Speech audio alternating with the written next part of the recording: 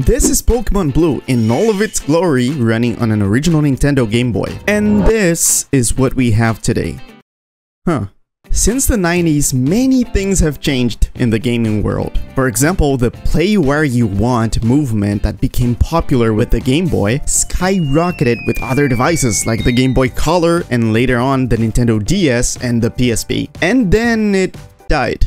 Around the PS4 era, pretty much every attempt to do something like that didn't work, even with astounding hardware like the PS Vita had. And then it became popular again with the Nintendo Switch, which inspired companies to develop Linux mobile video games, like the Steam Deck. And then, because of the technology evolution, especially with the development of emulation, we got this: cheap mobile emulators. This is the Miyoo Mini Plus, and most people who buy it end up modifying the operating system to a version made by the community, which is way better than the stock version. Like, now it allows you to quickly change between games, have a better menu design, and an overall faster navigation. However, the stock Miyoo Mini Plus OS and the stock SD card that comes with it is filled with a lot of games. And between them is this: Pokémon Red and Pokémon Blue, the first games in the franchise to ever be announced. But this is emulation.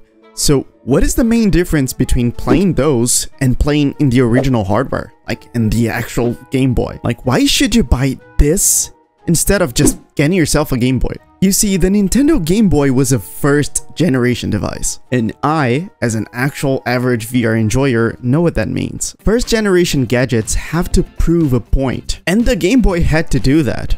But it had many things it could be better at. The most glaring one by far is the screen. Back in the day, the dot matrix was the most viable option. You know, it was cheap and got the job done. Batteries were a thing to power these devices. And if you had a spectacular screen with beautiful colors and backlight, you would run out of batteries too often and would eventually consider this hobby to be too expensive. So the original Game Boy didn't have a backlit screen, which people claim was a pain in the butt back in the day, but not necessarily because of the lack of resolution or sharpness on the games, even though those were pretty bad, but just because of how hard it was to actually see what you're playing pretty much everywhere. The screen had literal no light, meaning that if you wish to play something in your bedroom at night, you would need a lamp or something like that. There were even attachments you could get to try to make it better, but However, I don't think that would be the case today. We're so used to have a top-notch screen technology that going back would require, like, you gotta really want to play on a Game Boy to deal with the screen it has. So if you were to get a Game Boy, properly saying, you would have to deal with the fact that you wouldn't get a new one unless you have a lot of money to spare. And even if you find one in a good state, there's basically no way you can no-brain everything. Like, you wouldn't necessarily have to learn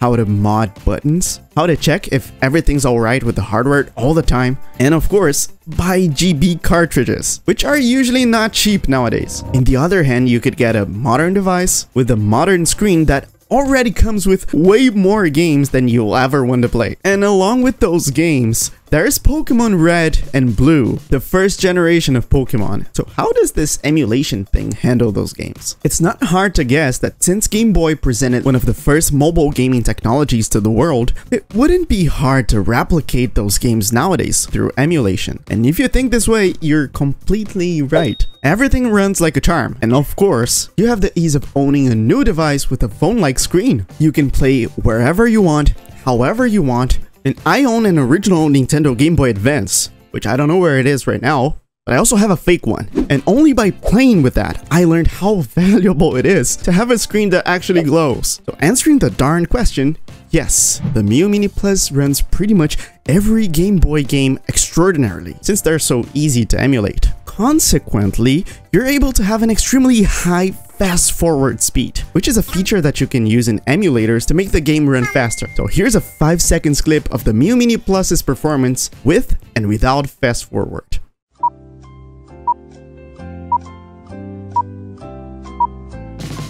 The first Pokemon's generation history begins way back in 1981. Like, there was this guy named Satoshi Tajiri, the same first name as Ash's name in Japanese Pokemon. He was the one who wrote, edited, and sold his own arcade video games magazine called Game Freak. And lots of people liked it and decided to contribute with the magazine the way they could, including the artist Ken Sugimori, who eventually became the magazine's official illustrator. As time went on, they noticed something with arcade games. Most of them sucked. So Satoshi and Ken looked at each other and were like, dude, it feels like every video game is the same and all of them are mediocre, so why don't we make our own games? So 8 years later, in 1989, Game Freak finally became an actual game development company, and they made some pretty solid games. Their first one was Mando Palace, but right after that they made Smart Ball and even Yoshi's Game. All of that in their first 3 years as a game development company. However, it would take 4 more years to release in 1996 the 2 games that were actually one that would forever be their cash cow. Of course, I'm talking about Pokémon Red and Green.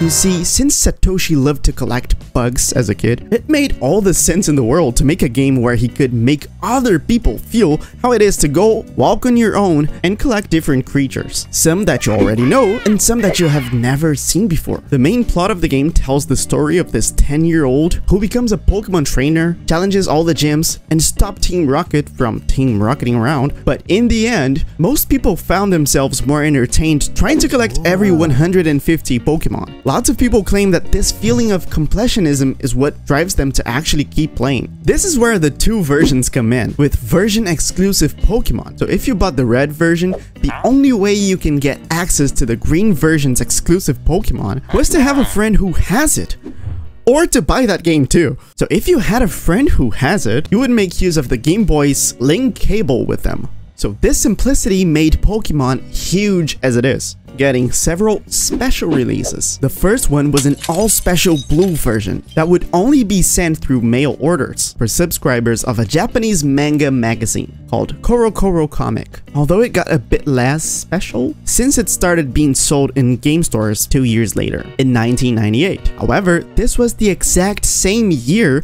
when the second special version came out, Pokemon Yellow. This game adapted lots of points in the main plot to make it feel like way more of what kids saw in the anime. You see, none of the previous games made by Game Freak actually made their way out of Japan, but the sudden humongous success of Pokemon was actually begging them to start trying to spread that all around the world. So those games were re-released in 1998 in their respective North American adaptations as Pokémon Red and Blue, for some reason ignoring the green version. Pokemon gaming went from its original release in the first mainstream mobile gaming machine humanity has ever seen to an affordable mobile gaming machine, which honestly most consumers just buy to play Pokemon anyways. Now, let's be frank here, most people just end up buying the Miyoo Mini Plus and other emulators just to have a dedicated Pokemon machine, like a Tamagotchi. And this is where we can start to notice some things. In North America, way more people have an iPhone compared to people who own Android devices. And Android is historically known to be extremely friendly to pretty much every kind of emulation, from the Game Boy all the way to Nintendo Switch nowadays. However, iPhone users were always restricted to use the phones they had paid for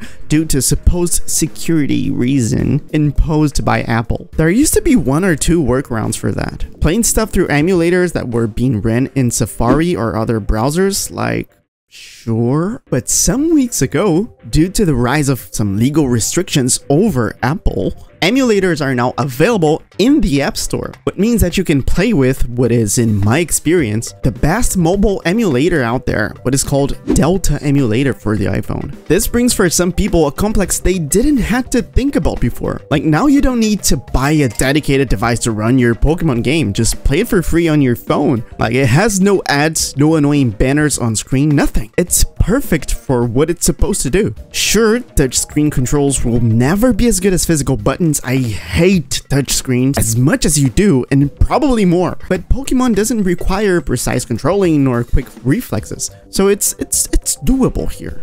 So for some people, it is absolutely not necessary to spend tens of dollars on a device that you don't need. Like, it's one more thing you're gonna have to carry with you, charge, and take care of when you're not. However, some people feel absolutely annoyed by how oversaturating information on their phones is. Or like that moment you grab your phone to play something, but like you're holding the mini computer you use to do everything with. So some people just start texting friends, watching videos, or just doing anything besides gaming. You know, people are different, and some have a tougher time than others to spend time on their hobbies. Personally, this is where I find myself in. So it just becomes a handy and nice thing to have a dedicated machine for you to store your games and to be a refuge of the whole everything is connected to everyone thing the world has today. Sure, this topic deserves a whole video for it, but in today's rushed world, for some people, it might all come down to spend money or to not spend money. That is the question.